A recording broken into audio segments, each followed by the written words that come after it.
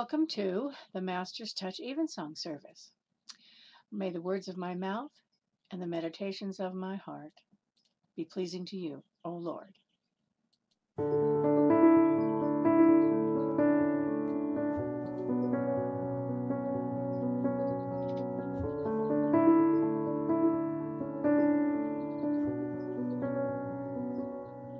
Let the words of my mouth be pleasing to you, pleasing to you. The meditation of my heart be pleasing to you, pleasing to you. Oh Lord, my strength and my Redeemer. Oh Lord, my strength and my Redeemer.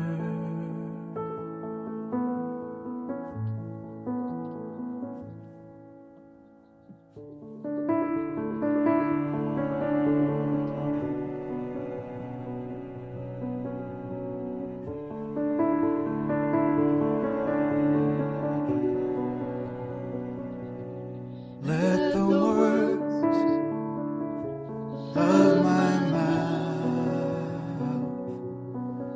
be pleasing to you, pleasing to you. The meditation of my heart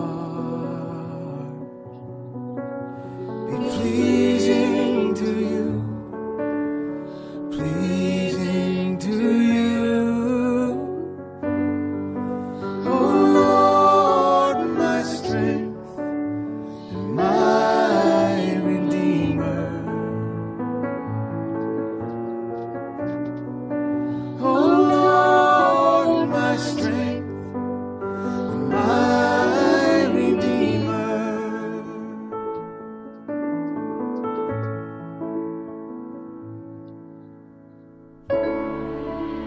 Whatever is true, whatever is pure,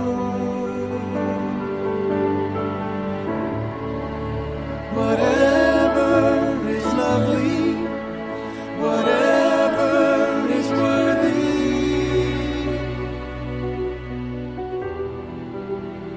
think on these things.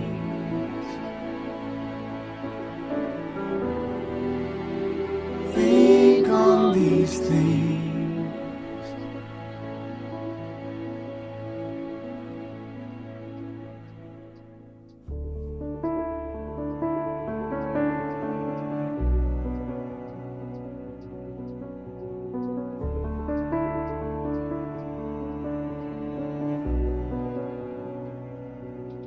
Let the words of my mouth be pleasing to you, pleasing to you.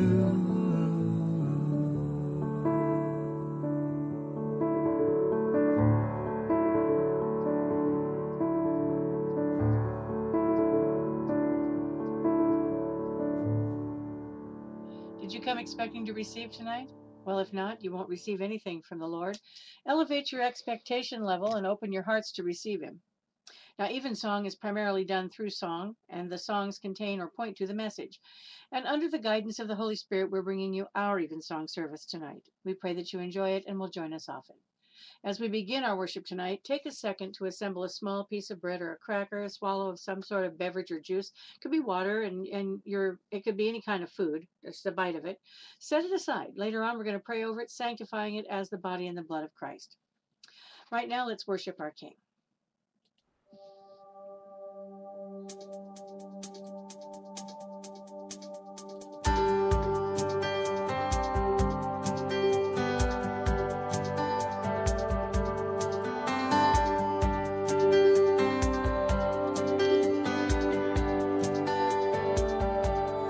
There's a time to live and a time to die. There's a time to laugh and a time to cry. There's a time for war and a time for peace. There's a hand to hold in the worst of these. In the worst of these, He is with you when your faith is dead and you can't even get out of bed, or your husband doesn't love you anymore. He is with you when your baby's gone and your house is still and your heart's a stone. You're crying, God, what'd you do that for? He is with you.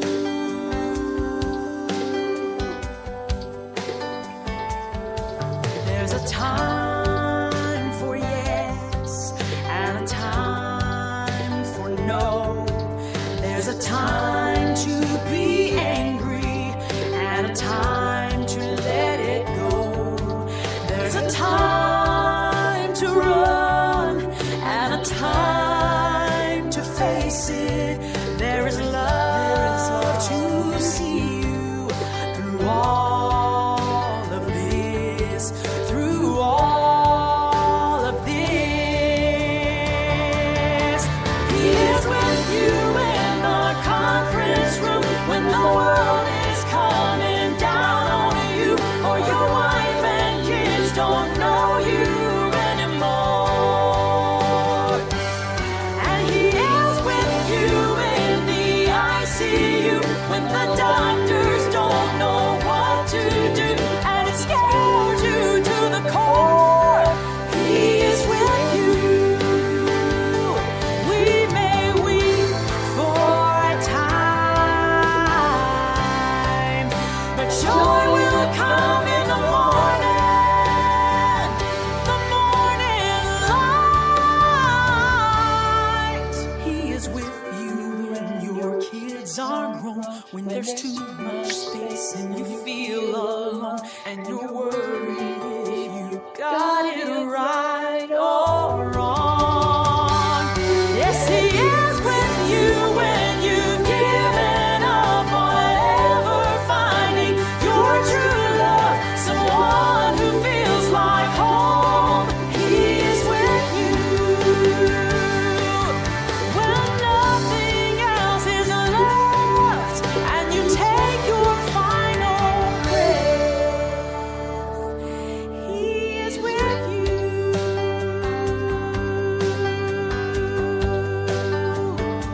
He is with you.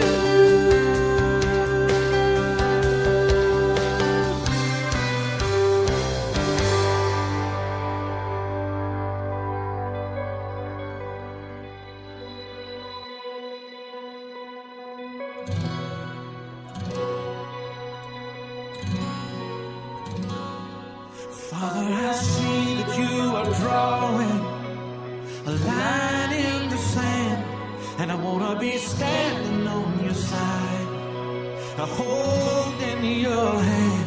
So let your kingdom come, let it live in me. This is my prayer, and this is my plea.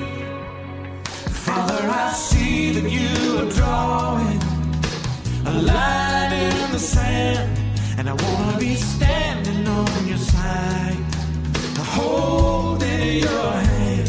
So let your kingdom come, let it live in me. This is my prayer, and this is my plea. Let the worshipers rise, let the sons and the daughters sing. I'm surrendering my all. I surrender to the King. Let the worshipers rise.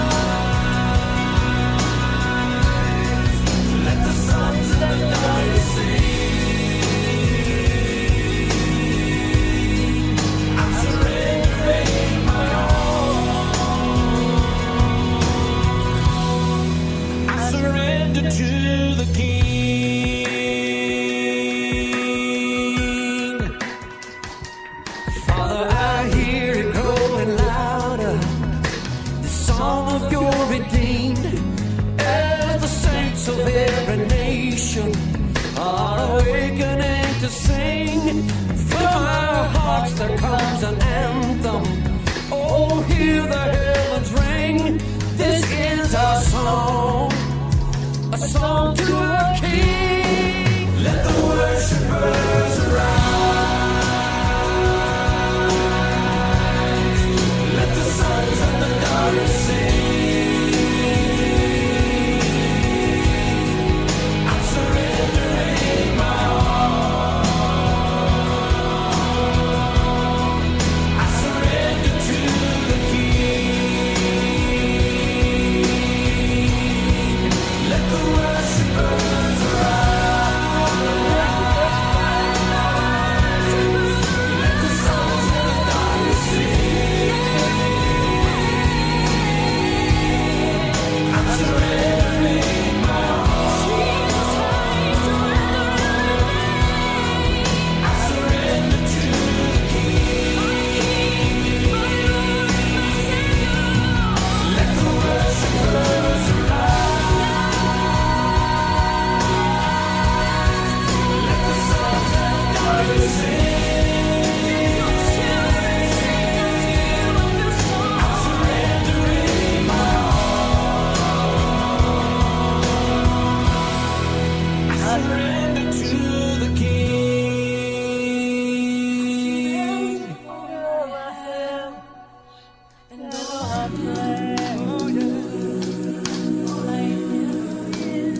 Singing a song of praise.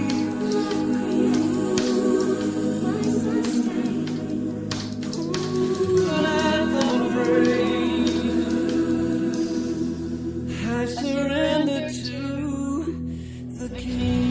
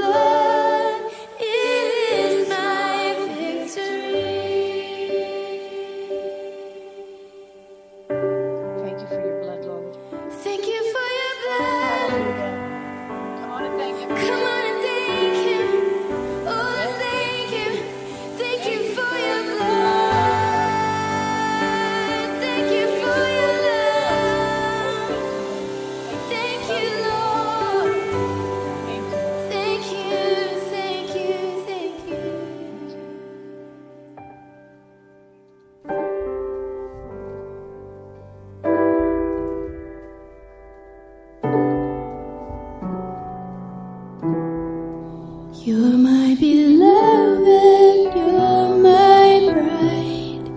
To sing over you is my delight. Come away with me, my love.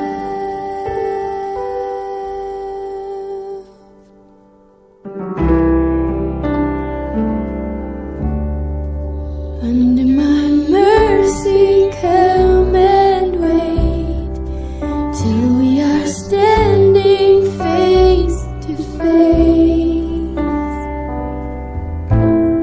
I see no stain on you, my child. You're beautiful to me. So beautiful to me. I sing over you my song of peace. Cast all your cares down at my feet. Come and find your rest in me.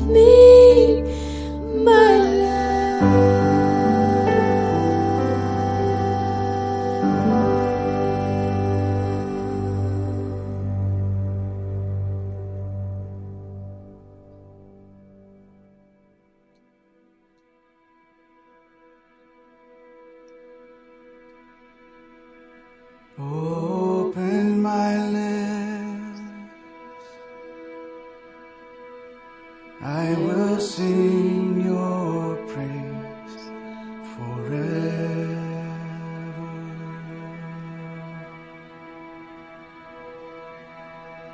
Open my lips, oh Lord, I will sing your praise forever.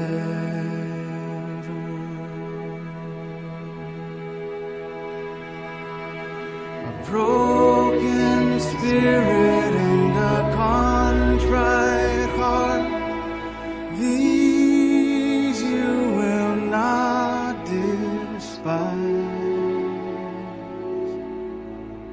Open my lips, I will sing your praise forever.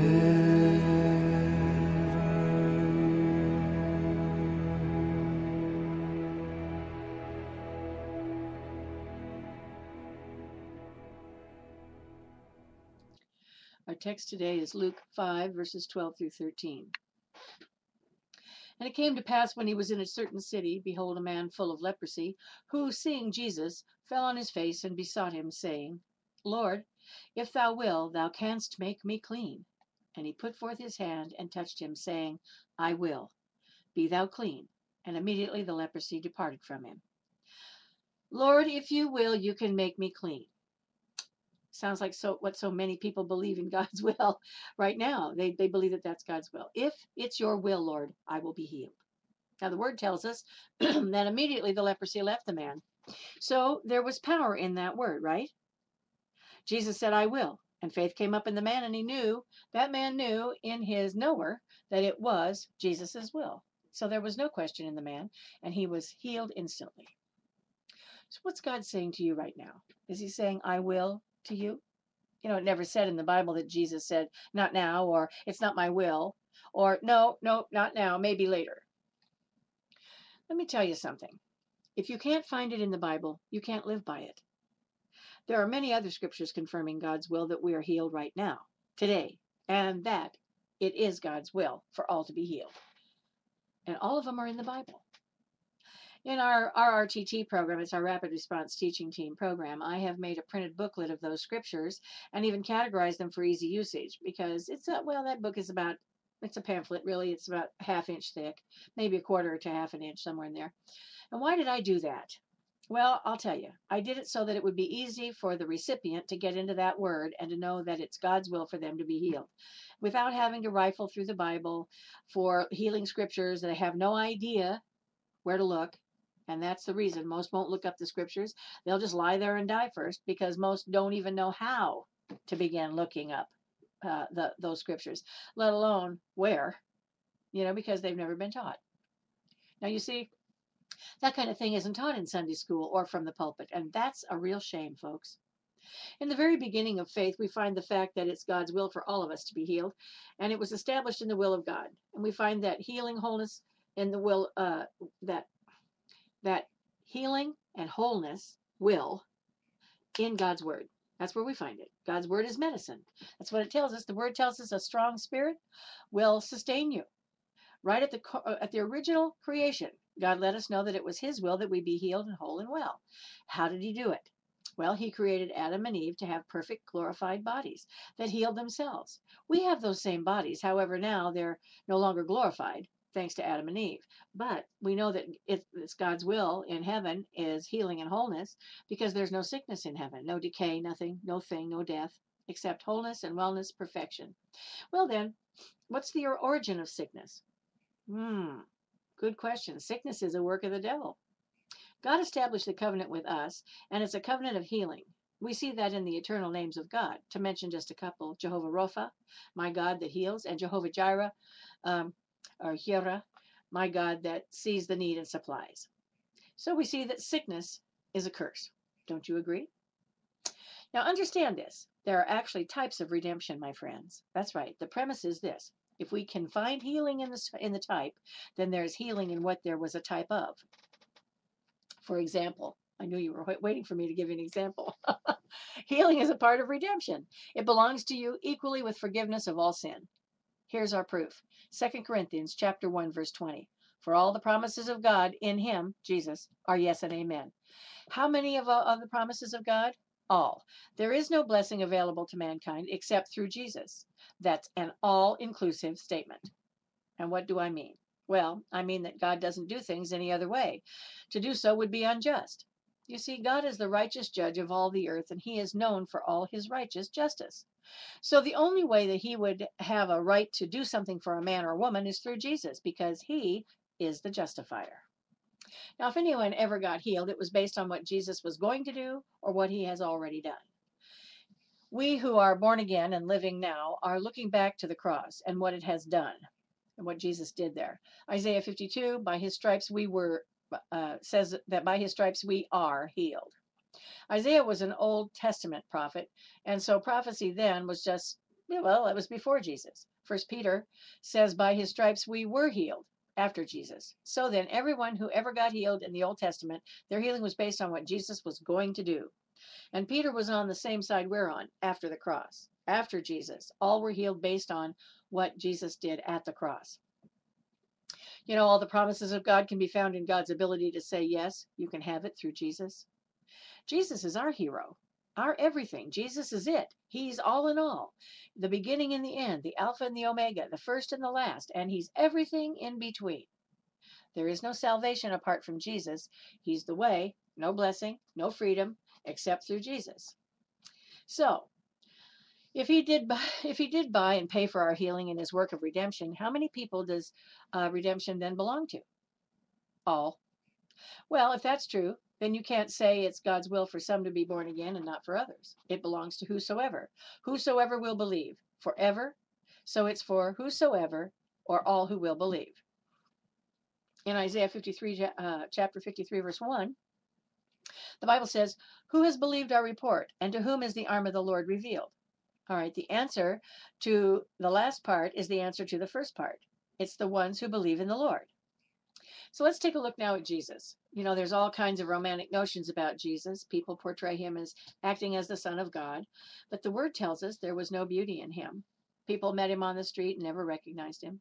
He was ordinary looking. This is what the word says, Isaiah 53:3.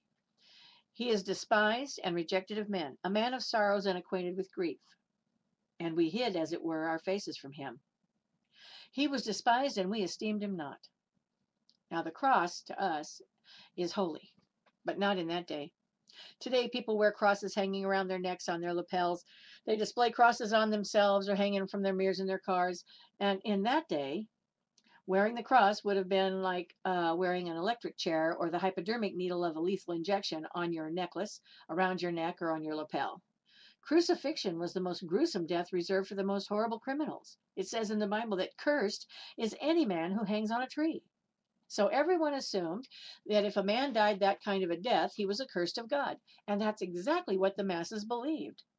A lot were on the fence about Jesus. Some thought he was good and some thought he was bad. But when he was hung on that cross, the masses said, well, there you have it. He is accursed of God. I know, we don't like to hear that, but that's the truth, folks. Jesus was a man of sorrows and acquainted with grief. The word is building up to the next verses that deal with our healing. And these words in the Hebrew were translated grief, and they are the same as sickness. The Young's translation of verse 3 says he was a man of pains and acquainted with sickness. Surely his sicknesses he has borne, and his pain he has carried for us. Now, why am I talking about this? Well, because we know he bore our sin, but we lack understanding of how he bore our sickness and carried our pain when he carried our punishment. You see, that's what he did. He took all of our punishment. Now, my students have heard it explained to them, but most born-again believers haven't. Now, keep in mind, they get some sort of a semblance. They get a little smattering here and there, but they never get it put together like a puzzle so that you see the whole. Keep in mind that Isaiah is in the Spirit, and the Holy Spirit has come upon him, and he's seeing into the future. He sees this and writes, and he sees it. He sees one who came, and he starts out with who believes this report. He's coming. He won't stand out in a crowd. There is no marvelous beauty in him. He's not great and handsome, and he's not so wonderful that he'll make you goo and gaw over him. Oh no, actually, he'll be despised and hated by everybody. But he is bearing our sicknesses and our pain, and the chastisement of our peace is upon him. So what is this? This is the great exchange, my friends. Look, we have we have to know that the word atonement is not a New Testament word. All right, it's an Old Testament word. It means to cover. All right, and so Jesus didn't cover our sins. What did he do? He put them away once and for all. That's what the Bible says. We don't have the covering. We are free from it. We are remiss from sins, free from it. It's gone, eradicated. No one can find it. It is removed. Jesus took it on himself and took it away. During those 3 days and nights, he took it into the abyss. Now, you may already know this, but in many circles, it hasn't been taught that he took our sin and our sickness. He took our sickness. We're still in Isaiah 53:4. Surely he has borne our griefs. Griefs is the Hebrew word koli. There are 20 times in the Old Testament that griefs was translated as sickness or disease. So here I need to tell you this story, and it's a true story. There was a group of Hebrew and Greek scholars that came together to translate the scriptures, and one said this word griefs has been translated consistently as sickness and disease. The other, one of the other ones, reminded the group that that particular translation of griefs was not what the King James Version says, but one of them said, well, if we put sickness in the translation, it will play into the way the divine healing folks believe and teach. And if we do that, I'll quit the group. Now, this was a tight-knit group, folks, and as a result, it was translated griefs and solace with a footnote. Regardless, many, many times it's translated sickness or disease, and he has borne our sicknesses and carried our pains. Whoa! You better stay away from that. It could impact you with lasting effects for the rest of your life, and I'm sure it will. Now, surely he has borne our sicknesses and carried our pains. That is what this literally means. If you don't know Hebrew or Greek, then in the New Testament, the Holy Spirit will confirm this. The Holy Spirit inspired Isaiah to say this. He quoted this in Matthew 8, verses 16 and 17. When even was come, they brought unto him many that were possessed with devils, and he cast out the spirits with his word, and healed all that were sick, that it might be fulfilled that which was spoken by Isaiah the prophet, saying, himself took our infirmities and bare our sicknesses. So all were healed in verse 17. So let me ask you this. Is healing for everyone? Yes. Redemption for everyone? Yeah. Jesus healed all that were sick, that it might be fulfilled what was said by Isaiah the prophet. So, if the Holy Spirit said that, and that is what he said through Isaiah the prophet, then that must be what he said. Wouldn't you agree? Now, when you come to believe that Jesus bore our sicknesses and carried our diseases just as strongly as you believe that Jesus took your sins, then you'll be healed. But wait a minute. Surely he bore this so that we can bear sickness for his glory. No. Well then, why did he do it? So that we can be totally free from it. Why did he bear sickness and disease? So we can be free from it. Back to Isaiah 53. Surely he has borne my sicknesses and carried my pains. Yet it says, we did esteem him stricken, smitten of God, and afflicted. And at this point, you have to hear with your heart now over the next few verses. How is it that we are healed? By his stripes. Stripes are the result of a beating. Isn't that right? Now, the word stripes in the Old Testament and New Testament is translated a wound or a bruise, a welt, like when you're struck with a rod. In fact, the word rod is frequently used in the Bible in connection with the word stripe. Well, what are beatings? Beatings are punishment for breaking God's laws. In the Old Testament, they were given instructions about this in Deuteronomy 25, verses 2 through 3. This is what it says. And it shall be, if the wicked man be worthy to be beaten, that the judge shall cause him to lie down and to be beaten before, meaning in front of, his face, according to his fault, his crime, by a certain number. 40 stripes he may give him, and not to exceed, lest if he should exceed and beat him above these with many stripes, then my brother, the man being beaten, should seem vile unto thee. All right, beaten. You're not beaten because you did well. You're beaten because you were disobedient. You're not beaten because you obeyed. The word says a rod is for the back of him that's void of understanding. Proverbs 10:13 tells us, in the lips of him that hath understanding, wisdom is found.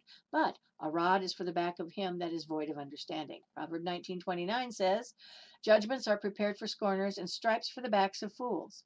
So stripes are for the backs of fools. Now, why would they need a beating? Because they had listened to rebellious talk, and perhaps they were still rebellious after hours of pleading and dealing with them. We see that on television every day on these reality cop shows. So they were beaten as a punishment. punishment for their crimes, scourging. Now, Roman scourging and Jewish scourging are different. In the movie The Passion of the Christ, the movie showed lots and lots of blood from Jesus' scourging. Now, we need to be cautious here and not lose focus. The Bible didn't, so we mustn't lose focus either. The word says, by his blood we are healed. No. What does it say? It says, by his stripes we are healed. Jesus was tied to the whipping post and he was beaten. Now, there's all kinds of debates on the instruments used to beat him, but keep focused here. He was beaten. He didn't have to take a beating to go to the cross. He could have gone without doing that. Lots of those that were scourged died. So why did he do it? For our sins? No. The Bible says for our sicknesses and diseases, to heal us. The result of him being beaten is you being healed. All right? So he got beaten, you got healed.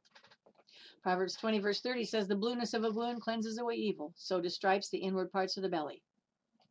In fact, 1 Peter 2 has that same meaning. Bruise, like being struck with an object or a rod or a rock.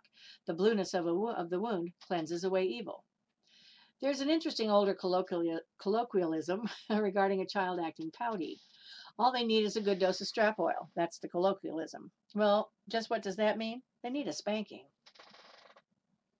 The Bible tells us as well that if we spare the rod, we will spoil the child.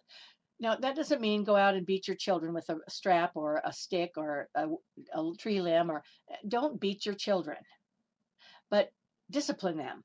That's what that means. So we see healing and beating and bruises and healing. How do they all go together? Simple. Sickness is punishment. Sickness is punishment for breaking God's laws, for rebellion and disobedience. Stay with me here. Don't begin to judge. Keep those minds open. Leviticus 26 and Deuteronomy 28. These are the laws of God, his rules and regulations to live by, and it tells us there that part of the penalty for breaking God's laws is being sick and diseased. That's why it's a perversion for a preacher to embrace sickness as some kind of blessing in disguise. Have you heard that from the pulpit? I have. Sickness is punishment, my friends. Poverty is punishment. Hell is punishment. Grief and vexation of mind and soul are punishment. Well, wait, was Jesus being punished? No, he was never sick. He had all he needed. Did he ever have a broken peace and depression?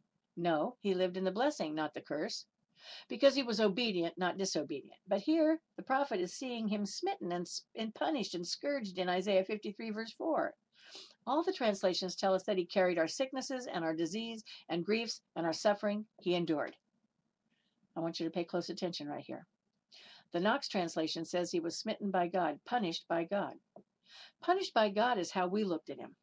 Why would a person be punished by God? For breaking God's laws and being rebellious. Now, by the result of his beating to us, there's healing. All we like sheep have gone astray. We have turned every one to his own way, and the Lord has laid on him, Jesus, the iniquity of us all. The punishment for all of your mistakes and failures would have been broken fellowship with God. Your sins staying on you, broken peace, no confidence, having to go to hell when you die, and includes being sick and broken and defeated in this life. How many have sinned and come short of the glory of God? All. All have sinned and come short of the glory of God. So the punishment involves all these things, and that's justice, and it ought to be that way, unless someone else will take your place for you and pay that price for you. God is the righteous judge of all, and you know what? He set it up so that someone else could take our place and pay the price for us. Jesus took our place, and he took all the punishment for all the sin and broken covenant, which included sickness. He took it, and he paid the price and took it specifically when he was tied to that post and was being beaten. People could see the soldiers beating him, but what they couldn't see were the spiritual blows. When Jesus in the Garden of Gethsemane sweat drops of blood, was he recoiling then from the beating to come? If so, it said that some after him acted with more bravery. We don't like to hear that, but we need our eyes open, folks. Jesus was seeing more than that in Gethsemane. He saw what was going to happen to him in the spirit. Now, it didn't happen in his spirit. It was the spirit realm, okay? While that was happening to his body in the natural, something else much, much worse was happening to him in the spirit realm, to his body, spiritual body. So go to Isaiah 53:10. Yet it pleased the Lord to bruise him. He, God, hath put him to grief. When thou shalt make his soul an offering for sin, he shall see his seed, he shall prolong his days, and the pleasure of the Lord shall prosper in his hand. By his bruise we are healed. Was it the bruises that the Romans put on him? No, the Lord bruised him. Who bruised him? the Lord. It says that it pleased the Lord. Well, how could it please the Lord to bruise him? Because he who knows the end from the beginning could see your face, and he could see my face. Well, yeah, but he was bearing our sins. Yes, but not in this verse. This verse says sicknesses and carrying our pains. This hasn't been taught. It's been alluded to, referred to, talked around, walked around, but not preached or taught from the pulpit. Repeat this. Surely he took my sicknesses, he carried my pains. It pleased the Lord to bruise him. He put him to grief. Uh-oh, the same word the translators had failing hard over and wouldn't put into the Bible. It's sickness. It's the very same word. Young's literal translation says Jehovah has delighted to bruise him. He has made him sick. Another translation says it pleased the Lord to crush him with disease. Who did it? The Lord. Being beaten was awful. Being nailed to a cross is incomprehensible, but that wasn't the half of it. That was just a small part of what happened to him. What made him sweat drops of blood in Gethsemane? I mean, what made him ask God to let this cup pass? Now understand this, Jesus isn't weak. Oh no, my friends. Jesus is strong, and yet he fell on the ground, overcome with all the pressure of it. Why? Because in a few hours he would hang on the cross, and all the ugliness of evil, all the vileness of iniquity, and the sins of all of mankind, from Adam all the way and through and down to and through the future, right down to the last man on earth, will converge on him. Listen, he isn't going to just empathize with it. He's going to become it. Plus, in all of that, God will turn away from him. And that's why he cried out, my God, why hast thou forsaken me? You see, the full judgment of God has come upon him. But before he went to the cross, he was tied to the scourging post, beaten senseless like a criminal, and the Bible says that Isaiah, seeing it in the spirit centuries before it happened, said what? God is bruising him. God is beating him. Look, as the soldiers hit him, it caused bruises and wounds, and at that very same time, with each blow, God struck him with the spiritual root of every sickness and disease that mankind will ever know. So when the Romans were beating him, from the hand of the judgment of God came blows hitting his body from the inside out as well. There is a spiritual root that causes sickness and disease. All things have a spiritual root. Now, faith is the substance that the invisible is really the visible to us. Well, God laid that spiritual reality on Jesus when the Romans beat him physically. Okay, follow closely here, because I'm going to show you the lie. The devil says God can heal and he loves you and all that, but you messed up. You missed God and his plan for your life. You feel so bad you grieve at the thought that is exactly why Jesus was beaten. That beating he took makes it a lie. If you messed up, you deserve to be punished, but Jesus took that for you. So why should you have to pay for it again? After all, that's why Jesus is at the whipping post, taking your physical and spiritual beatings for you. Those beatings are sickness and disease. Isaiah 53 verse 5 says, he was wounded for our transgressions. He was bruised for our iniquities. The chastisement of our peace was upon him, and with his stripes we are healed. Jesus deserved no punishment, but we did, and we do. Well, if he took it from me, then do I have to have it anyway? Now, it's obvious. You know, in some countries, there still are laws that if you break one, they will tie you up right in the center of the city and beat you with a stick or cane you for punishment. So for an example of the point I'm making, let's say you and I were going on vacation in another country and you broke one of their laws and they were going to beat you, and maybe you would even die from that beating. And I said, wait. Can I take their place? And they said, yes, that is accepted under our law here in our country. Okay, I went in your place and took the beating, and it was so bad that it took me 3 weeks to get over it enough to be able to get out of bed and walk again. And yet they come to your house right after they beat me. And they say, come on, we've come to get you, you're going to be beaten. You broke the law, you deserve it. What would you say? Well, you better say, no, Stephanie took my beating. Now, if you let them beat you anyway, then why did I do it? What good did it do for me to take that beating if you let them beat you anyway? And by Jesus' beating, then we are free from the punishment. Are you understanding this? By his beating, then legally we are free from having to be punished. What did I say? I said the word is legally. Legally free from punishment, because he took the punishment for us. Now I'm going to close with this. He was oppressed and he was afflicted, yet he opened not his mouth. He is brought as a lamb to the slaughter, and as a sheep before her shearers is dumb, it means silent, so he openeth not his mouth. All right, now let's look at our scenario again. I let them beat me so that they wouldn't beat you. Now they come to your house to beat you, and you don't open your mouth. You don't speak up. What's going to happen? You're going to get a beating. Why? Because because you didn't open your mouth. Did you have to get beaten? Well, you say, well, I learned something from it. Well, you weren't supposed to. If I took the beating for you and you kept silent and took the beating too, then I did it in vain for no reason. And this is the gospel, my friends. What do we see? It's substitution. Redemption is exchange. Do you know why you're not going to hell? Because Jesus did it for you. Do you know why you don't have to be sick? Because he took sickness and disease for you. He took the beating for you. Acts 22. And I want you to understand something. When he was hanging on that cross, he didn't just say, okay, here's measles, I'll take them. Here's polio, I'll take that. And just gather it up in a big sack or something. No, he became that disease. It overcame him, and he had the worst case of it ever known to man, or that man would ever know. Okay, Acts 22, get ready to shout. And I do mean shout. There are things Jesus did as our example, but what he did as our substitute is different. They're not examples. He actually did these things as our substitute in our place. Okay, here they tied the man of God to the scourging post, just as they did with Jesus. Actually, it hadn't been that long after they had crucified Jesus. And as they're tying him to the post, he says, oh, he opens his mouth. Get the picture. They're tying him up. They took off his coat, tied him up to the post. He can hear that guy warming up his whip back there behind him. And he says, hey, hey. And the guy with the whip yells at him, shut up. You're about to be beaten. And the man said, well, hey, is it legal to beat a Roman citizen that hasn't been found guilty and convicted of a crime? I mean, is it legal? Now, he knew it wasn't legal, and they knew it wasn't legal. But here's the thing. He opened up his mouth. Don't you know he was glad he knew about his rights? You see, in those days, if you weren't a Roman, you were no one.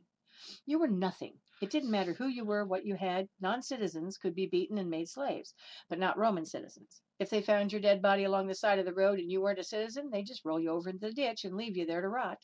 They wouldn't even open up an investigation. But if you were a Roman citizen, you were someone, and you had rights. You had rights that the whole kingdom and emperor himself backed up personally. You had rights. You could appeal your case all the way up to Caesar, and Paul did. It's a matter of Bible record. He stood before Agrippa, and he said, I appeal to Caesar. Why? Because he had rights. Why is this in the Bible?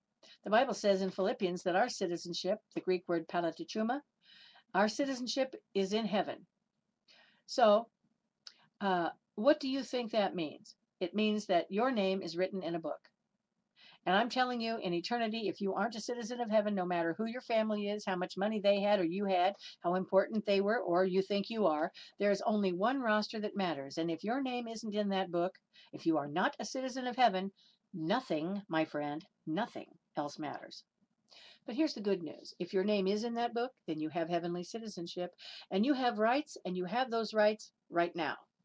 Most Christians don't know this. They're silent because, and they are taking the beatings, and they're taking it, the stealing of their finances and the sickness that tries to come on them and their children. They take it and they take it and they take it. The devil is stealing from them, and he's beating them, and they're taking it. Why? Because they don't know they have any rights. So they don't stand up or speak up for themselves. Let me ask you something. What if Paul had been quiet? I mean, what if he'd sat there and said, well, you know, I've made a lot of mistakes, and I guess I do deserve a good beating. Lord, help me be strong. Help me take this like a man. Well, if that's all you know, then the Lord will give you strength, my friends. But there is something better. Now, what did Paul say? Wait a minute. The guy is warming up the whip, and Paul did what? Opened up his mouth and said, wait a minute. That guy is cracking that whip, anxious to get on with the program, just waiting for somebody to whip and torture. He's going to flay him. He's going to flay you. So what do you say? Hey, wait a minute. Wait just a minute. Let me tell you what you say. You tell that devil this. It isn't lawful. Now, the devil doesn't want you to know this. He's a spiritual outlaw. He wants you to be taken advantage of. And actually, he wants to do it. He wants to take advantage of your ignorance. He wants you to be quiet and take it. And Paul says, is it lawful for you to whip a Roman citizen? He knew who he was. He knew he had rights. Now, when the centurion heard that, he went and stopped the whole thing. The whole low-level devil comes to you.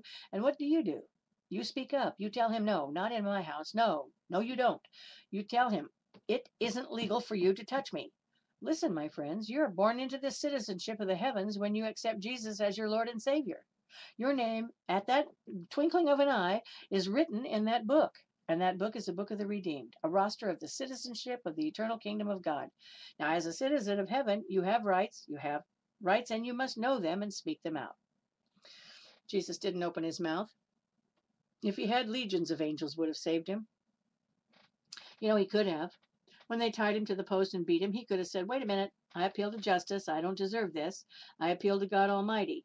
If he had, guess what? He would have been saved and we would have to pay the penalty for our sin. But he didn't. All he had to do was open his mouth and speak, but he didn't. He was silent. He opened not his mouth. He took it. Do you know why he opened not his mouth? So that we could open up our mouths. Let the redeemed of the Lord say so. Open up your mouths and say, when anything negative comes and begins to pound on you, don't keep silent. Open up your mouth and say, it isn't legal. Tell the devil it's not legal for you to touch me. I am a citizen of heaven. I belong to the Lord Jesus Christ. You speak up, and guess what? The enemy will flee. Resist the devil, and he will flee from you. Praise God for our rights in heavenly citizenship. Praise God that Jesus is alive. Glory to God, glory to God, glory to God. Friends, right now, if you desire to come into the kingdom of God and dwell in the miraculous presence of Jesus, our Lord and Savior, if you desire to be in Christ and avail yourself of his marvelous wisdom and power, you must give your life to him. It's very simple and it's pain-free. And in just a moment, I'm going to give you that opportunity.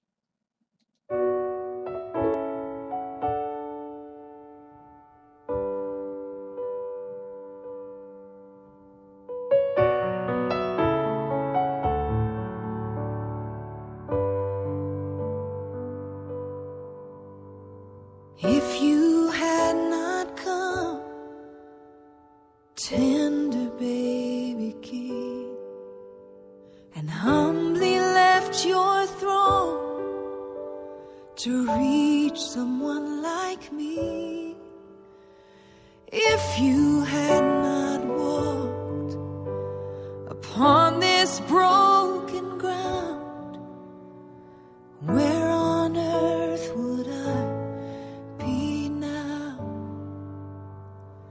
If you had not come,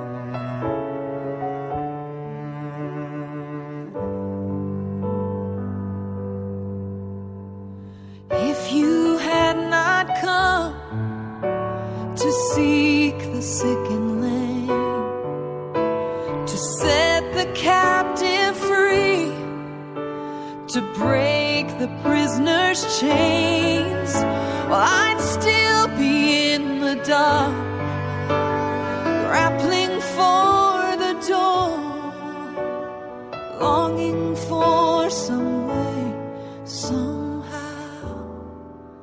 But love came for me, love rescued me, love called my name, love took my place, sweet Lamb of God. I'm bowing down, my eyes have seen, I'm finally free, love came for me.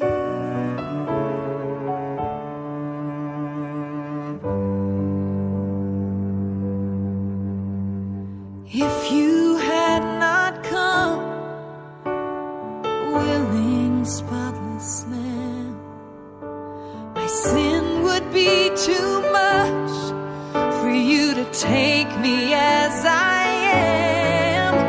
But oh, the blood of Christ that washes over me, flowing from your hands, your feet. I don't have to worry where I'd be, 'cause love came for me, love rescued me, love called my name, love took my place,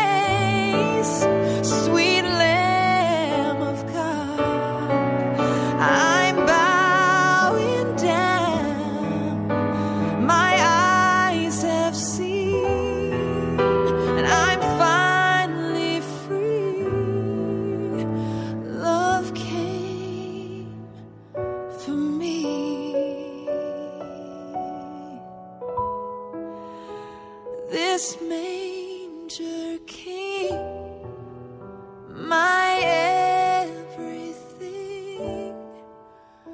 Love came for me.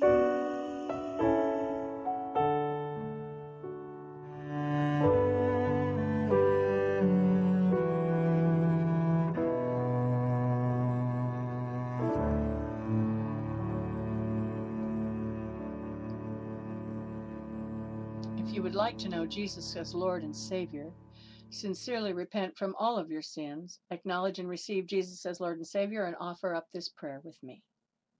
Lord Jesus, I come to you as a sinner and surrender my life to you. I believe that you are the Son of God. I believe that you died for me and set me free for all eternity from all my sin. I believe that you rose from the dead and sit at the right hand of God the Father. Take over my life and cleanse me of all unrighteousness. I receive you as my Lord and Savior. I renounce the devil and all sin.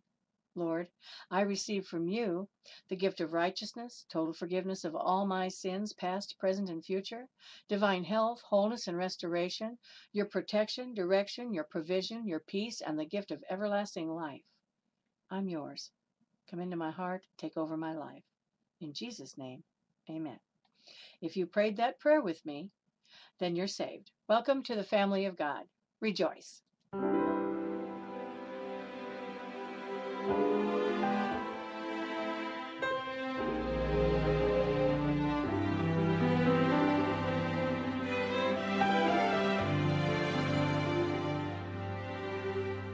Behold the Lamb I will worship, seated high upon the throne. Behold the Lamb I will honor, magnify the Holy One. My joy and laughter, the love that I'm after, the only thing that matters to me. There in sorrow, he sees my tomorrow. His ear is always listening. Behold the Lamb I will worship, seated high upon the throne. Behold the Lamb I will honor, magnify the Holy One. More than able, God who is faithful, his name a tower proven to be strong. That's why I'm standing, my story's ending. The passion that compels me to go on. Behold the Lamb I will worship, seated high upon the throne. Behold the Lamb I will honor, magnify the Holy One. For he is holy, he is marvelous,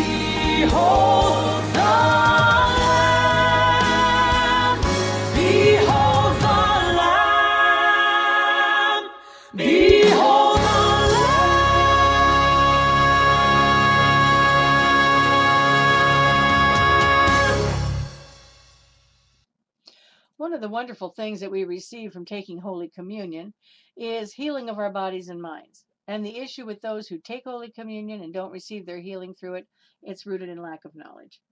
Now, we must prepare before taking Holy Communion, and the first thing that we do is discern the body of Christ. What does that mean? Well, by acknowledging that the bread or whatever you're using as the body of Christ is the vibrancy of the life of Jesus, his supernatural healing and wholeness, that because of his body and blood, you supernaturally have become bone of Jesus's bone and flesh of Jesus's flesh, that you are now filled with his perfection and power, completely healed, completely made whole, completely restored to divine health. You can think of it as a pill that's glowing with the Shekinah glory of God. It's healing you as it travels through your mouth and down into your body, and it's pushing out all darkness, which is sickness and disease, from the inside out. Now, visualize the condition you're plagued with, the sickness or disease being on Jesus's body. You put whatever the ailments are on him. Use your imagination. You're not giving him something he doesn't want. He already took it at the cross, remember? You see, the enemy's trying to trick you. He's trying to trick you into taking it. How? By deceiving you into thinking that you've got it through lying symptoms. But since Jesus took it already at the cross, you are already healed and made whole. So, put those lying symptoms back on Jesus, right in the same place on him that you've been afflicted. In other words, see yourself with the solution. See yourself without the problem. This is called spiritual visualization. It's vital that you understand this and do it. Now, before we go on to the next thing that we do, I want you to understand something. What I'm talking about here is when you put the lying symptoms back on Jesus, is this.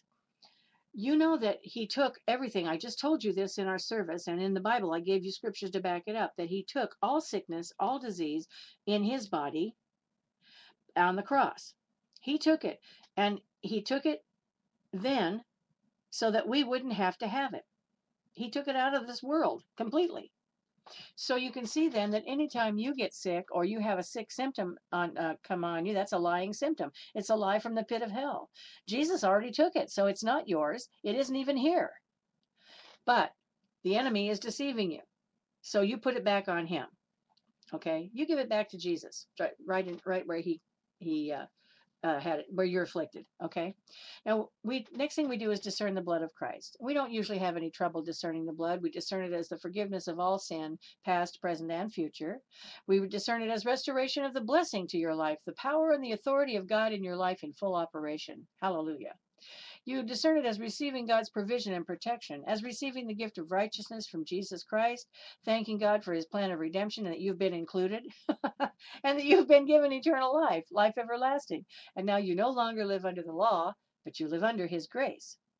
As born-again believers, my friends, we have Jesus's bones and we have his flesh, and through Holy Communion, we have his blood. We are complete. Hallelujah. Now, lift up the elements of the covenant before the Lord that I asked you to assemble at the beginning of the program, and I'm going to pray over them. Okay? Father, we praise you and worship you with these elements of the covenant. We thank you that your only begotten Son, Jesus, gave his life sacrificially so that we may live and have life more abundantly. We thank you now as this bread becomes our portion of his healing body and the vibrancy of his life within us. We thank you that as we partake of the body of Christ, we become healed and made whole, completely restored. We thank you that this beverage becomes our portion of his cleansing blood, that we are continually washed in the blood and renewed within as we perpetually remember his act of love on the cross on our behalf. In the name above all names, the matchless name of Jesus our Christ. Amen. Now, the Lord's Supper is a personal fellowship, my friends. It's a partnership with Christ. Partaking of one bread creates partnership between the members, the disciples, as well. It merges us all into one body, and that's known as the church. The Word of God commands us to eat the bread and drink the cup. Continually take bread, break it, and eat it, and then give thanks. Okay, and then take the cup, give thanks, and drink it. All of it, both things, in remembrance of Jesus. And you know, the Lord commanded that the supper be repeated often. However, Paul doesn't give us instruction as to how frequently the Lord's Supper is to be celebrated, and yet he does imply that it's to be done with frequency. Why? So that partaking of the Lord's Supper will continually recall to our mind our redemption by Christ from all sickness, all disease, and all sin. So do it as often as you want to and need to. As we are instructed, we discern the body and the blood of Christ as we prepare to partake. On the night that he was betrayed, the Lord Jesus took bread, and when he had given thanks, he broke it and said, "Take, eat, this is my body, which is broken for you. Do this in remembrance of me." Father, we thank you that this bread has become the healing body of our Lord Jesus the Christ. The body of our Lord Jesus, broken for you so that every cell, tissue, organ, and bone, all systems, neurological, blood vascular, lymphatic, muscular, skeletal, all of them, are totally aligned with God's word and his will, that you are and remain healed, made whole, and totally restored to divine health and wholeness. In the name of Jesus, our healer, the Christ, we pray. Amen. Partake of the body of our Lord and Savior.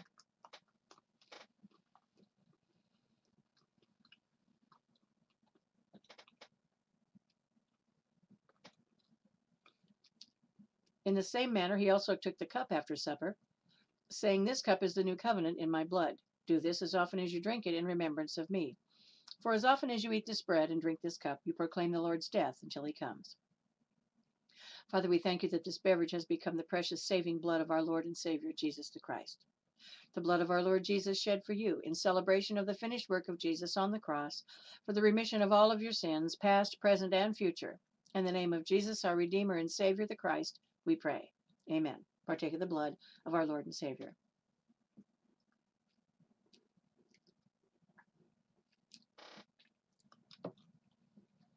You know, the Lord's Supper is a feast. It's a feast in union with the living believers and the Savior, whereby we spiritually and by faith receive Christ with all of his benefits, and we are nourished with the vibrancy of his life into eternal life. And for that, we are eternally grateful. Amen. Now raise your hands for the blessing. May the Lord bless you and keep you. May the Lord make his face to shine upon you and be gracious unto you. May the Lord lift his countenance upon you and give you his peace.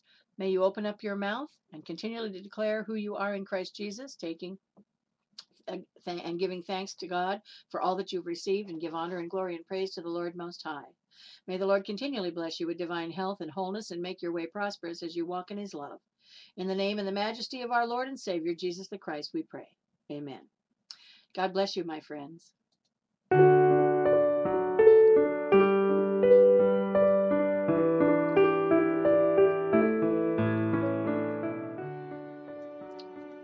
Join Dr. Stephanie every Sunday at 7 p.m. here on Spreaker.com for Evensong Worship. Evensong Service is an extension of the Master's Touch Healing School of Ministry International, a 501c3 organization.